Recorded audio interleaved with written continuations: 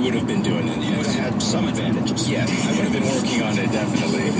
It wouldn't, Jake Moore wouldn't have been doing it. Yeah, that's right. They made amazing progress with full body makeup. You know, I have to say, Daryl Hammond was doing Jesse Jackson when I was there. But his Jesse Jackson was so impressive that there was no denying it. In a way, it's kind of, in some ways, funnier if the person starts out not looking anything like the person, because then their mannerisms take over. You guys, Fred Armisen was doing Barack Obama. I know, right? By the way, he is white. Yeah, I knew that. That's sort of thing. But I do watch Colbert, so maybe I didn't know that.